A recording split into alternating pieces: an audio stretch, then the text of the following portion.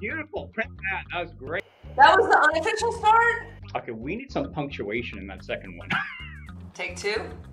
Hi, everyone. It's your hosts, Mary Shea, and Harish Mohan. we've got really exciting news. We're launching the Revenue Innovators podcast this summer, where we'll talk with the greatest minds about revenue strategy and execution. We hope you'll be there for the big release. But in the meantime, we've already started the conversation with a handful of experts about how they're thinking about revenue operations in the larger RevOps economy. Today, we're talking to Mark Lerner, head of marketing at RevOps.io. Mark shares some of the really interesting insights, like how COVID-19 changed the way RevOps functions within a company. Excited for you to take a listen. Also, don't forget to follow along with more interviews each week and get the latest updates on the Revenue Innovators podcast. You can find them all on Sales Hackers Revenue Operations channel. Now, let's get into the interview with Mark. So my name is Mark Lerner. I'm the head of marketing at a company called RevOps. We are a quote-to-cash solution. We focus on what we call optimizing the enterprise checkout process. So for kind of that process from when like an opportunity is created all the way through kind of generating revenue. We help companies kind of create these flexible quoting process to support different kinds of pricing models and all the way through kind of account activation and provisioning. So we really kind of focus on that quote to cash process. We're a relatively young company. I've been the head of marketing for about 9 months now. We're about 18 people. And that's doubled kind of in the time that I've been here. We've raised a seed round of funding up until now of about 1.8 million, 1.6 million. We're growing really fast. Our CEO is actually the first engineering hire at Twilio. He kind of built the revenue engine there. And that was kind of the brainchild of RevOps as a product. And so that kind of he understood there kind of the importance of needing to kind of support more complex pricing models, and that was what kind of motivated him to create RevOps. My background's really as a B2B marketer, early stage startups in the SaaS world, and so I've really kind of brought that experience to this space, which revenue operations is really kind of exploding in terms of interest and companies kind of taking on that role, and it's really awesome to kind of be at the forefront of that and help bring understanding of what that role is and kind of the philosophy and mindset behind it, and be able to really interact with some of the biggest thought leaders in the space and learn from them as well. Well, it's always hard explaining to my parents what I do. I think that people probably, my parents or relatives probably think, and I don't think they really understand what I do at all. They probably just think I write blog posts, which is part of what I do, but not really all of it. Especially all the tools and technology that goes behind it and what those things are and the terminology we use. And then in terms of what the company does, explaining that to people is difficult. So, I always have this idea of I need some way to explain it to my grandmother, and without, how do you make it so, so easily understood that someone completely outside of this world kind of get, they say, well, what does your company do? I think I started out just saying it's a tool for sales teams. But now I really am able to narrow it down that just it helps companies kind of get teams working together on the same page and increase their sales and shorten the cycle to close a deal. And that's kind of the crux of it. There's a lot of other things that go into it. But I think there are people that probably nod their head when I tell them I'm in marketing, and they're just like, oh, okay. But I don't think it's quite understood. Obviously, we know, and people listening to this probably know. And I think generally, as marketers, though it's changed, we don't get as much respect as we should, I think, for the work we do. But some of the tools that we have in place now can really kind of identify the value that we bring to the bottom line, right? Tools that can show the amount of revenue that can be associated with marketing activities, really kind of shows that value. So I think it's getting a lot better. I think that there's a lot of people that are trying to kind of glom on to the title as a way to show we have somebody in this role, and they think it's just kind of a fancier word or just a way to give somebody a nicer title that's in like maybe a sales operations role, and just say you're now head of revenue operations, and that we've given you an increase in your importance. Whereas you're really not setting that person up for success, because that's a sales operations role is kind of focused in one area of the go-to-market organization, and RevOps is much more broad. So that it's really, I think that a big problem is around just kind of using the title so that you can say that you have that role, and not really setting someone up for success, to be able to work across teams, and not only that, deal with the competing needs of different teams. Marketing comes and says, I need this new field, or sales comes and says, I need to deal with some issue in the CRM, and customer success has their own thing.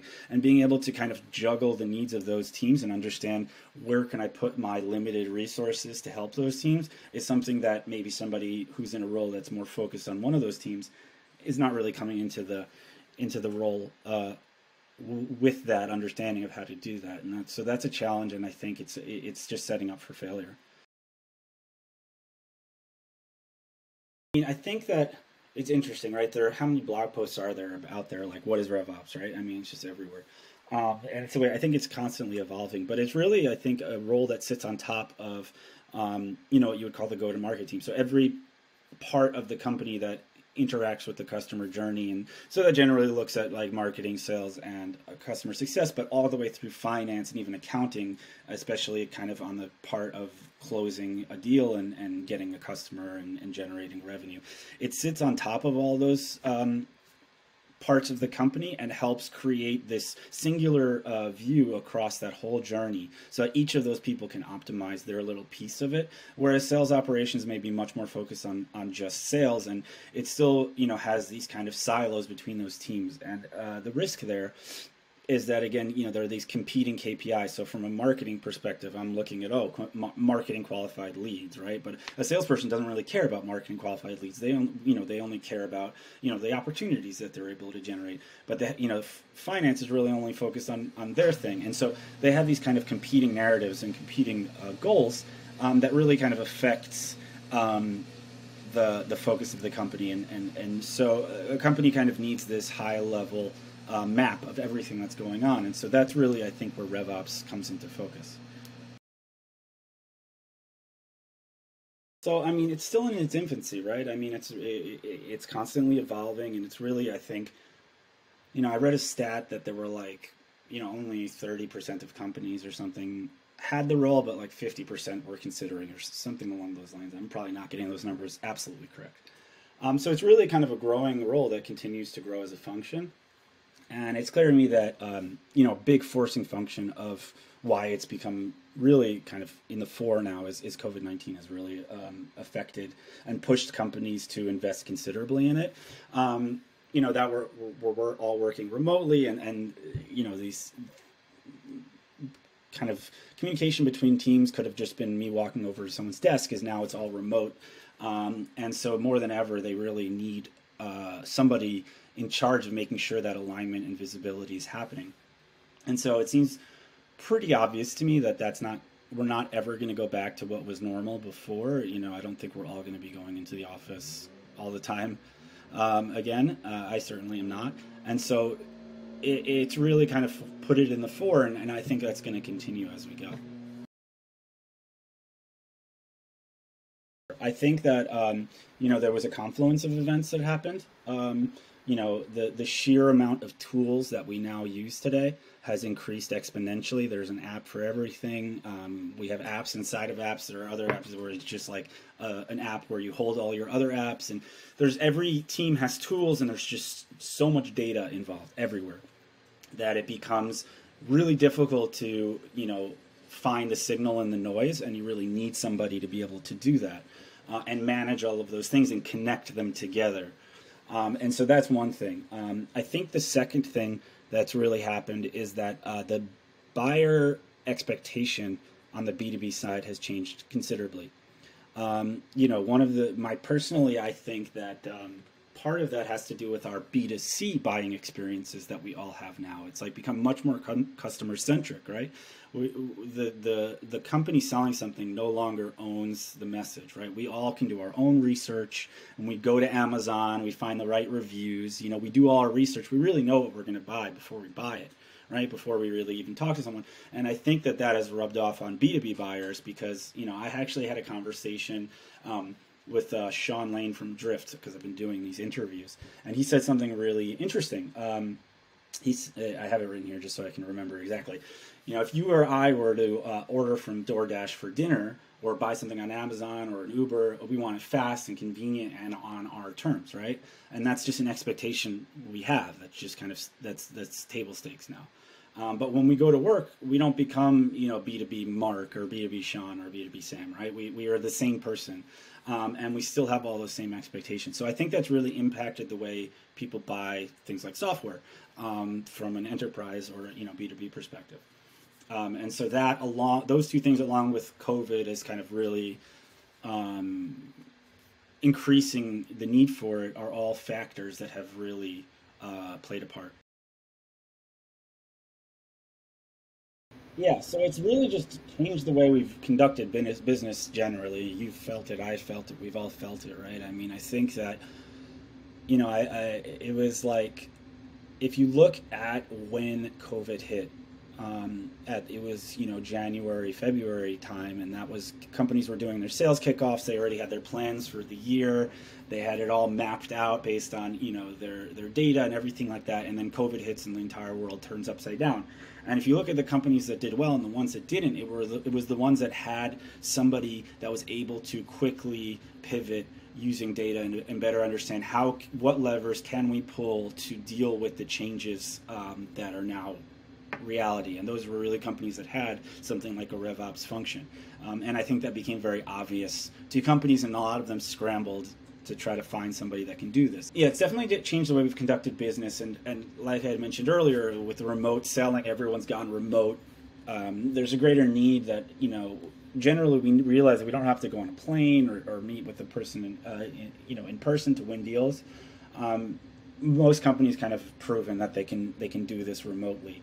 And so I think just generally it's impacted the way people understand why it's necessary now. We're not, like I had mentioned, I don't think we're really going to be going back to anything like what was normal before. And so that's really going to put to the fore the need to have this kind of central aggregator of visibility and data between these teams so they can all get on the same page and better understand, where are the gaps that they need to optimize.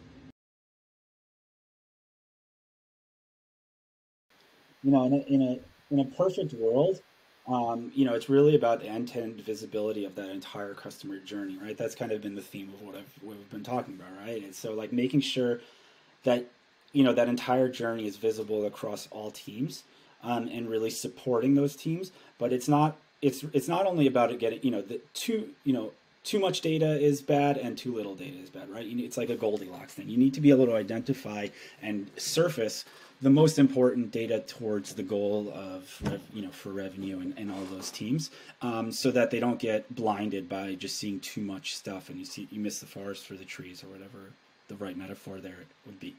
And so that nirvana state is really kind of the end-to-end visibility of that entire journey, but only the most important data that helps each of those teams kind of optimize their part of that journey.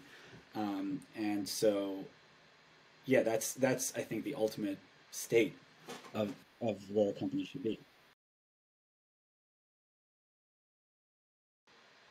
The role of revenue operations is an evolving one, and there's so much out there about what is RevOps. This is what RevOps should do, and I don't think that it is the same for every company, right? I really think that as somebody who comes into a company as a revenue operator, you have to understand where the company is today, and what the needs are of each of those individual teams, and be able to kind of prioritize from their individual needs for sales or marketing or success or whatever it is towards the long-term goals of the company, the revenue goals as well.